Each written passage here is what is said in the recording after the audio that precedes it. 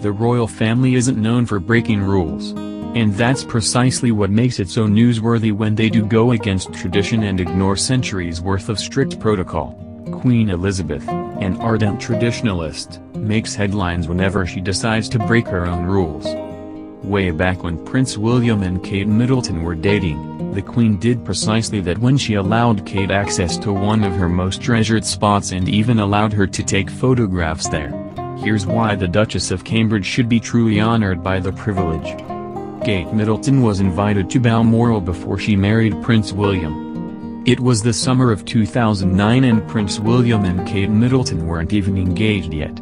At this point they'd been dating for several years, and had broken up twice, but no one knew when, or if, they'd tied the knot.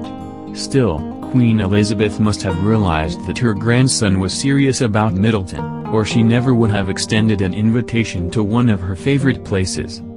The Queen spends her summer holiday at Balmoral Estate in Scotland and her family claims it's here that she finally relaxes and takes a break from the real world. "I think Granny is the most happy there. I think she really loves the Highlands," Princess Eugenie said during the documentary Our Queen at 90. It's an honor to be invited to join the Queen at Balmoral. Queen Elizabeth loves spending time with her family and hosts various guests throughout her months-long stay at Balmoral. In 2009, she invited a surprising and special guest, her grandson Prince William's long-term girlfriend, Kate Middleton. Usually, only family members are permitted to visit the Queen while she's on holiday. As royal biographer Kate Middleton explained, this was Middleton's first time visiting the special place while Queen Elizabeth and Prince Philip were in residence. And the Queen gave her special access while she was there. Kate Middleton was even allowed to take photos. Until now the Queen had met Kate only fleetingly at the wedding of Peter and Autumn Phillips, but she went out of her way to make her feel welcome, giving her permission to take pictures at Balmoral, a true gift to a photographer. With its turreted and Gothic-inspired architecture, Nichol wrote in her book Kate, the Future Queen.